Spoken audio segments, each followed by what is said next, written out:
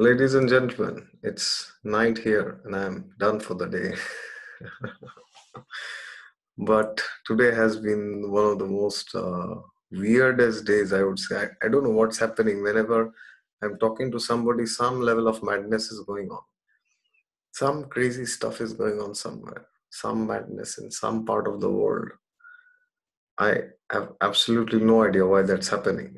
But I thought let's make this video, and today I was supposed to, on 5th I was supposed to upload the video for 10th house, which I had recorded with Manas ji, whose video you saw yesterday. But then I thought it's the eclipse, lunar eclipse on 5th 6th June 2020, so let's speak a bit on this. And this is a full moon in the sign of Scorpio, of course, and this has been a crazy time last 2 days, because whenever I am talking to somebody, they are talking of the most unfortunate events which have been taking place in their lives. Okay, so I won't take names or I won't describe things, but it has been the last 2 days. And even in my life also nothing so terrible has happened, but so many weird things, especially in matters of relationships. My god, human relationships. Of course, I never make videos where I create this kind of fear, and that's not the agenda for this video also. But you just keep a hold of your relationship. So currently Venus is retrograde in the sky, and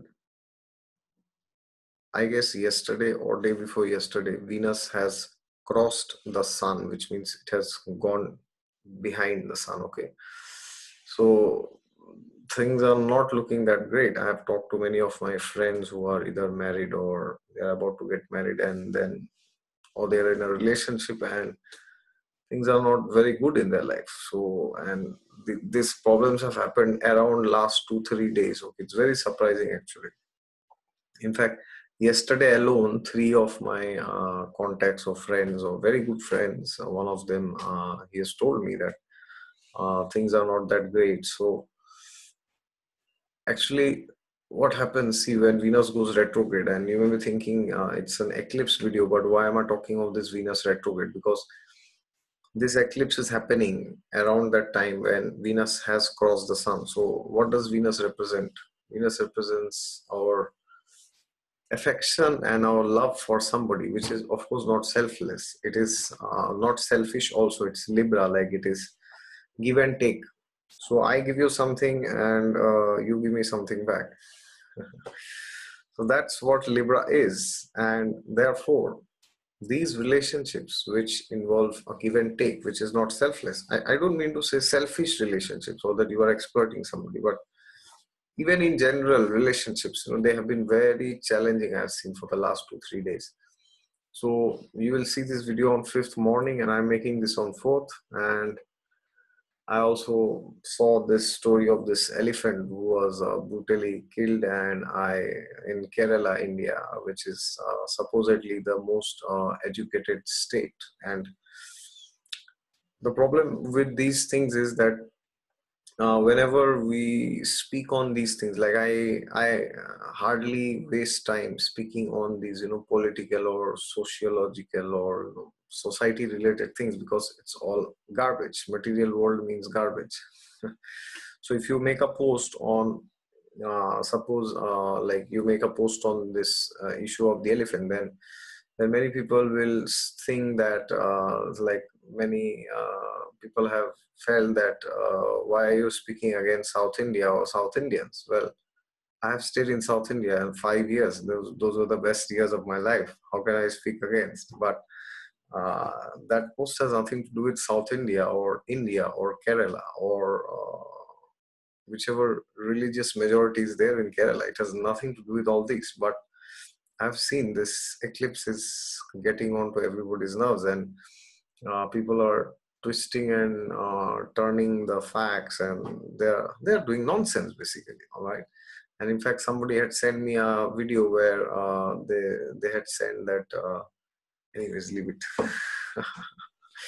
So it's a short video. I don't want to discuss much astrological combinations here, but what I would say, if you are running Rahu Ketu's Mahadasha or Antardasha, and if you are running Mars related dashas, which means either Mars, Antara or Mahadasha, or your planet is conjunct Mars, or Mars is your Atmakarak, right? Then, or if you have too many planets in 6th house or 10th house, then this eclipse is very important. So what does lunar eclipses do? Lunar eclipses bring things to completion, basically. Okay, so generally they say, that Amavasya, new moon, is very difficult, but because Kali Yuga is degrading so fast, everything has become negative actually. In fact, full moons have also become very dangerous these days, because full moon means the mind is like at the peak of, it's the feelings are at peak. So people are reacting abruptly, people are disrupting things. In US also there are so many protests and people have been killed, and that guy was also killed by the police, unfortunately. So whatever it is, whoever you are, either you are elephant or you are a person staying in US, whoever you are, I mean, this eclipse has really taken toll on everybody. And because it's in Scorpio, so people are behaving in ways which may not be very good. Okay, so whatever it is, whichever part of the world you are, this eclipse will affect you. Okay, so therefore make sure that you stick to the focus, stick to the purpose. Okay, and do not get caught in the superficialities of which political party is ruling which state, or which religious majority is there in which state, or what is the skin color of a person. So because whenever there is some injustice, then there's a proverb, injustice anywhere is a threat to justice everywhere. So today what has happened in this Kerala, that tomorrow that can happen in New Delhi. So then will you blame New Delhi for that? No, that is not, these things have nothing to do with the state, or or any religion. These things doesn't matter actually. But that is the problem. People have become so narrow-minded these days, and especially during the current times, that they are focusing on all the unnecessary things. Oh, which state this elephant died? Where is it? South India, North India, East India? Is it West India? Tomorrow, suppose in Mumbai there is a killing. So then you will say, oh, West Indians are bad, Mumbai people are bad. So no, it doesn't work like that. When you do all these things, then you lose your focus. Okay. So therefore, many people have told me that the government should bring strict laws for animal protection and all this, and racism also all over the world, which is very crucial. And that is what should be our focus. Our focus should not be which state, or which religion, or which skin color and all this. That should not be our focus, because these are universal principles which will apply to time and race for everybody actually. Okay, and if you do not focus on that and focus on all this superficial useless stuff, then you will lose the game actually, because then the issue will not be resolved, and still the same abuse will keep happening. Okay, so therefore I have spoken many times about vegetarianism and all this. So please, in fact, yesterday I mean today I had uploaded the Mars video, which is yesterday maybe for you. So in that also I had said that one of the biggest remedies for Mars is you stop eating meat, because if you are taking part in violence, then you cannot expect peace, and that's what is happening. And in this world, you will see that nature has sent this calamity, coronavirus. Nobody has any idea how to deal with this. Everybody is just taking indirect steps. Like lockdown is there in India now, that's lifting gradually. In Germany, it has almost lifted. But I mean, if tomorrow again Corona comes, it blows off everything. Even now in US, it's blowing off the numbers. In India also, it's increasing in thousands. So then what will you do? I mean, again, you will announce lockdown. So that shows how helpless human beings are when nature decides to punish somebody. Mhm. So that's very unfortunate that these things happen actually. And at a personal level also, I have felt, like I have talked to many people, and they have said that they are feeling like crying, they are feeling very depressed, they are getting suicidal thoughts and all this, or especially if your eighth house dasha is running, eighth lord, or planet is in the eighth in the bhav chart. Okay, disclaimer. Then it may create a lot of challenges for you. Okay, but then what to do? Should we just be pessimistic and do nothing and keep crying and just die? No, that's not what we do. That is not the injunction of the scriptures. So the best thing that you can do tomorrow is, or for the next 2-3 days actually, you can always read the Bhagavad Gita. Okay, please read it. So let's read some random shloka from the Bhagavad Gita. This is 6.37. For one whose mind is unbridled, self-realization is difficult work. But he whose mind is controlled and who strives by appropriate means is assured of success. That is my opinion. So therefore, what Krishna is telling here, one whose mind is not controlled. See why all these things are appearing so bloated actually, because our mind is not controlled actually. That's what Krishna says. So if our mind is under control, then we make the mind do what we want to do. And if the mind is not under control, then the mind makes us do what he wants to do, he or she.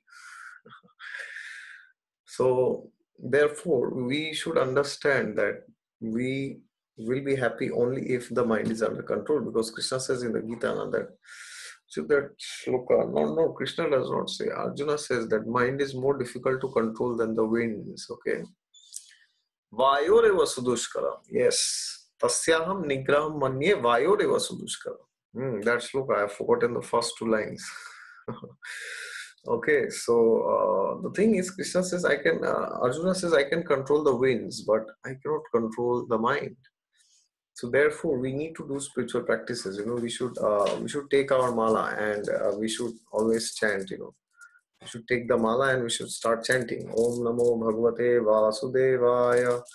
We can chant Om Namo Narayanaya. So for this eclipse, I guess, because Scorpio is involved, please chant Om Namo Narayanaya.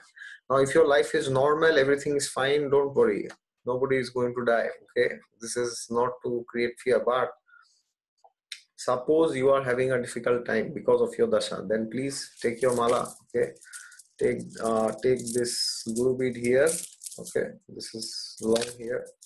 Okay, this is where you start. Okay, this represents your guru actually. Okay, and this bead holds every other bead. So the most important thing is you maintain connection to your gurus. Okay, your shiksha guru, your diksha guru, your patpadastha guru, and then you keep a finger like this, and then you start chanting Om Namo Narayanaya, because this is a Ashtakshari mantra, and this is specifically for the 8th house. Okay, and along with these retrograde crazy energies, like especially when it comes to relationships, and many people are telling, suddenly they've lost their jobs, within the last 2-3 days.